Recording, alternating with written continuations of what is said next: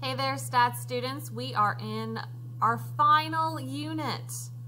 We are in chapter 12. Now, this chapter is very similar to chapter 3 that we did last semester, but it's also combining some of the concepts that we've been talking about in this semester, such as confidence intervals and hypothesis testing. To prepare us for this chapter, you have or had a review to do.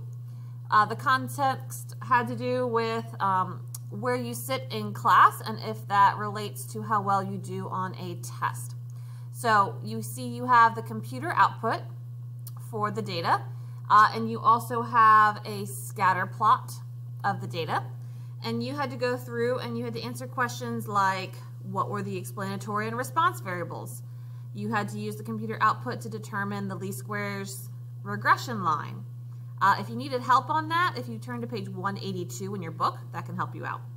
You had to do things like calculate R, which is the correlation coefficient, calculate and interpret residuals, interpret slope, interpret standard deviation of residuals. These are all things we have done in the past, and we are going to go over this together, either in a video or in person. So answer those on the best you can and then see how you did a little later. This chapter is all about inference for linear regression. So here are the main goals for this first section. By the end of this section, there should be maybe 2 or 3 videos. You're going to be able to check the conditions for performing inference about the slope, that's a beta, of the population regression line. So we've been checking conditions for a while now, but there's going to be new ones and different ones for slope. We're going to construct and interpret confidence intervals for slope. We're going to be able to perform significance tests about slope, and then also interpret computer output, which is something we've been doing for a while. And I should say for a while, we did it back in chapter 3. So when a scatter plot shows a linear relationship between a quantitative explanatory variable x and a quantitative response variable y, we can use the least squares line fitted to the data to predict y for a given value of x. Now, if the data are a random sample from a larger population, we're going to need statistical inference to answer questions like these. Is there really a linear relationship between x and y in the population, or could the pattern we see plausibly just have happened by chance alone? Also, in the population, how much will the predicted value of y change for each increase of 1 unit in x? What's the margin of error for this estimate? So these are some questions we're going to need to be able to answer. So quick review.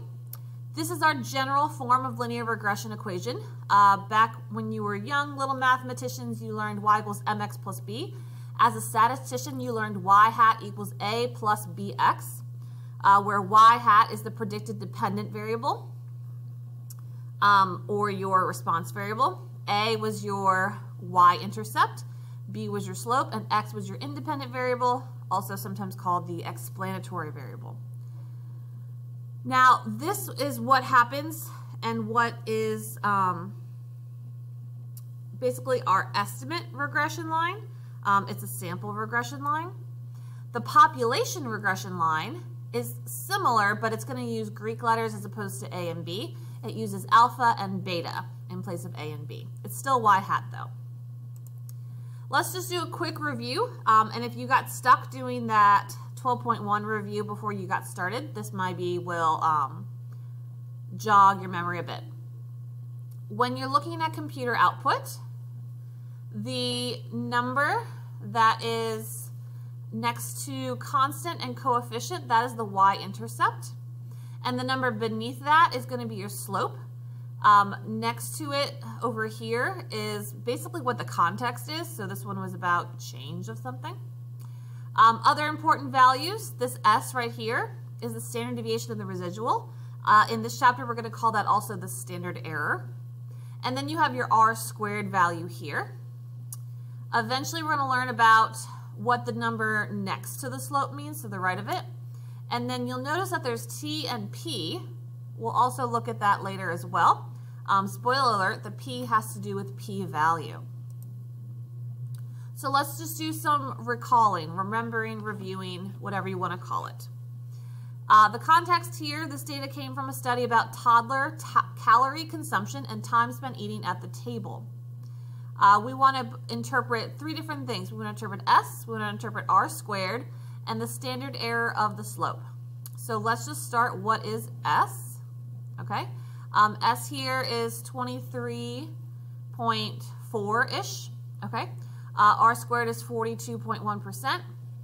Standard error of the slope is actually this value right here, 0.8498. So here's how that would work out.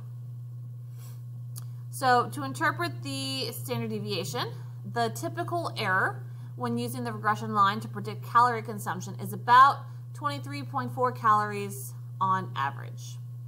Okay. R squared tells you your coefficient of determination. So approximately 42.1% of the variation in our calorie consumption can be explained by the linear relationship with the time spent at the table. The rest of it is explained by other unknown factors. Now, standard error of the slope. If samples like this were observed many times, the typical distance that the estimated slope would differ from the population slope would be about an average of 0.8498. That one's a little bit newer, and we'll talk more about that in this unit. Another example, the context here. Students randomly assigned 14 helicopters to one of 5 different drop heights. Teams of students released the 70 helicopters in a predetermined random order and measured the flight times. We want to identify first what the least squares regression line is, interpret the slope, and also interpret S. So our S is right there.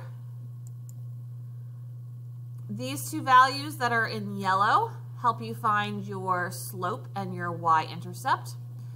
Notice how I didn't use X and Y. I used hat of flight time and drop height. It's easier to use the actual variable names so you can not get confused about what is what as far as X and Y is concerned.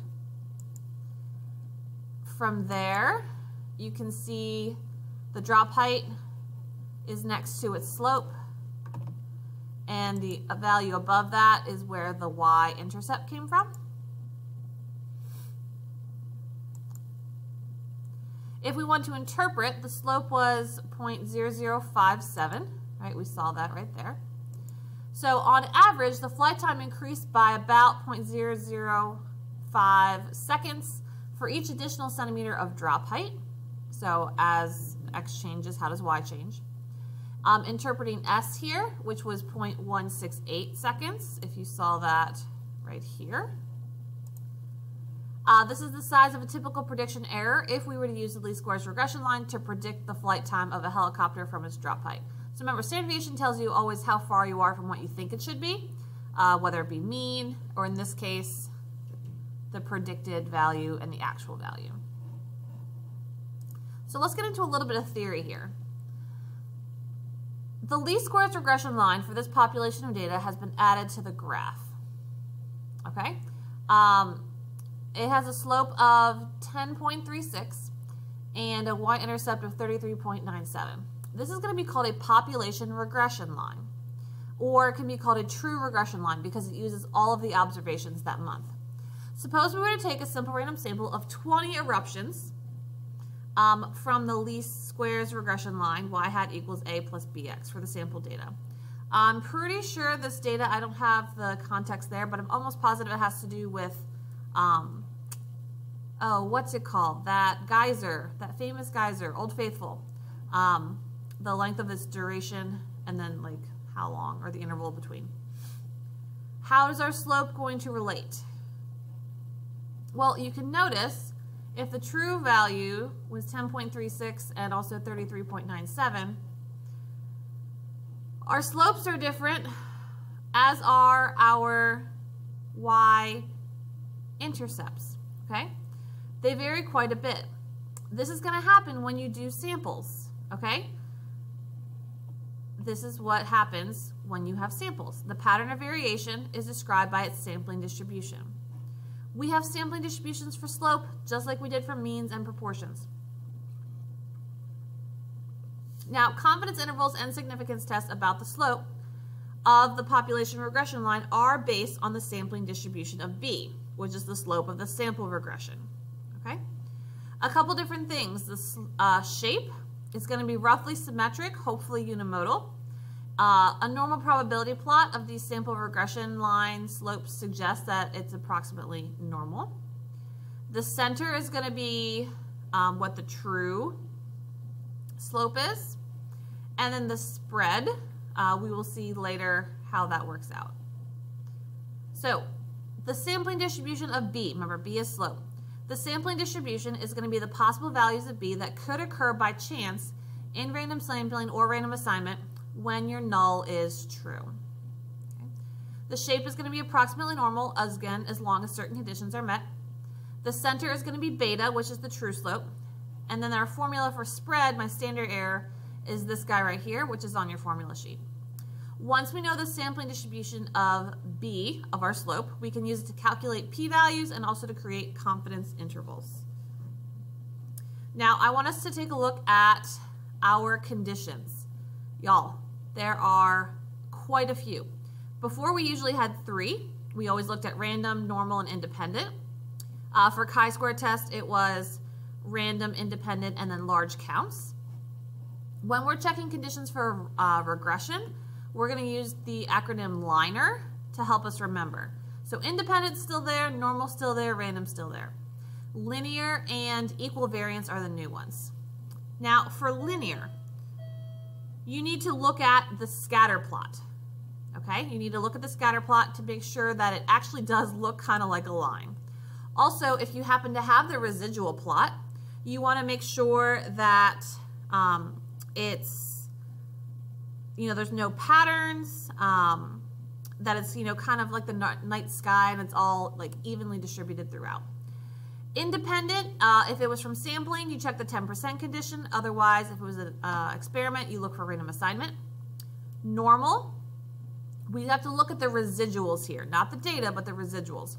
Make sure it doesn't look like there's any skew or outliers or things like that. You can do a histogram, you can do a normal probability plot, whichever. Equal variance, you're going to look at the scatter of the residuals again, above and below. You want to make sure the amount of scatter is about the same. All right, so roughly scattered about the same. And we'll see what this looks like. And then random, obviously either it came from a random sample or from a randomized experiment. In the next video, you're actually going to take the data from that review worksheet that you did about where you sit in relation to your score on a test. And we're going to go through and write out what the different conditions are and how they have been met for each one of these. If you don't have your calculator out already, you're going to want to put your calculator out. And we will go through all 5 of these in the next video.